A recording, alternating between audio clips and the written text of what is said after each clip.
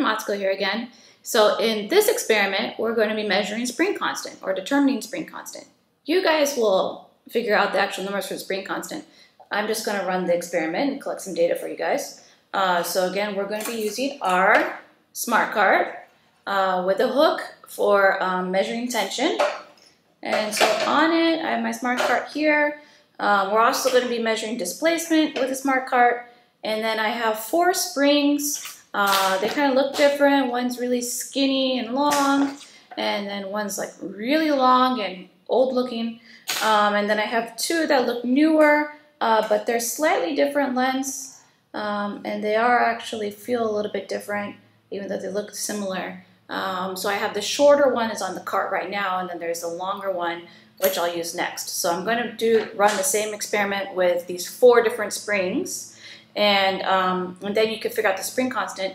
And then later on in another video, I'm going to use these same springs to do some, start to continue exploring how springs work and periodic motion.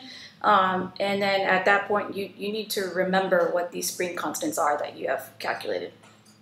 All right, so I have here a SmartCart. I have hooked onto it the spring. The spring is tied to a string, which is tied to an upside down pulley just to give it, just make it stable. I'm assuming that the string doesn't stretch. I'm pretty sure it doesn't. And so all the stretching is purely in the spring itself. All right, so there you go. We're going to go over here. First thing I need to do is make sure that my force is 0. And so I have basically no tension going on. The string is not tight, and I have 0 force, which is awesome. All right, and then I'm going to press start, and let's see what happens. Start. Here we go. And we're stretching. I'm going to move it back and forth a little bit just to make sure I have the right line. I don't want to put too much force on the spring, but it looks like it's pretty comfortable stretching this much. All right, so I have a nice line going on right there.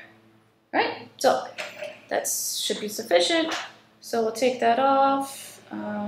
Here we go. So that was the shortest one, really. Now I'm going to do the long one that looks new. And I'm going to put this on the end here.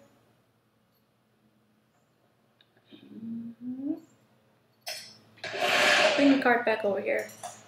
There we go. This one's longer, so it's probably going to stretch even further, but let's see. All right, so again, make sure 0 gets back to 0 force. Okay, great. All right, so I do want it to make sure it's not touching this. Okay, so I'm probably going to look more like here. All right, so whoa, this one stretches a lot further. Okay. All right, so something like that.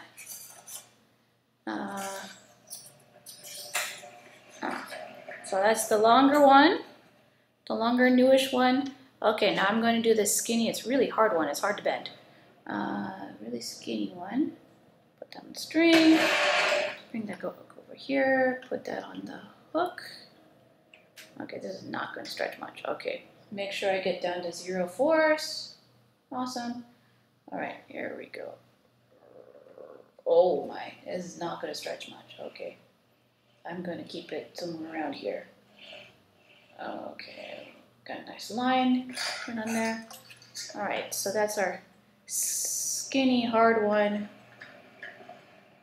And last but not least, this kind of huge one, kind of more bouncy. Okay. My hole here is getting kind of small. Let's see if I can get it on here. I'll have to tie a new knot. Tie a knot. All right.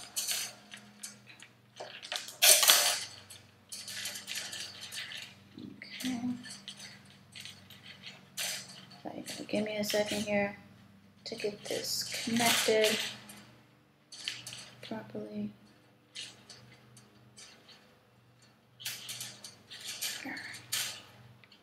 There we go. All right, great. That's connected.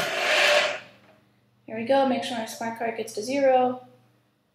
0, 0. Okay, I got a 0 again. All right, there we go. This one here, again, I want to make sure, okay, I want to make sure it's not touching the track. Here we go, start there. And run 4 with the gigantic one. Okay. Alright. Making funny sounds, but it's going, acting like spring. Okay, stop. Alright, so here we go. It should have 4 different runs. So again, they don't all start at 0, which is fine. Well, is it fine? Maybe you guys have to figure that out. But anyways, you guys will analyze this. We got our force versus position, 4 different springs. All right, you guys figure out the spring constants. So we're going to use these springs again in a later video. So see you guys in the next video.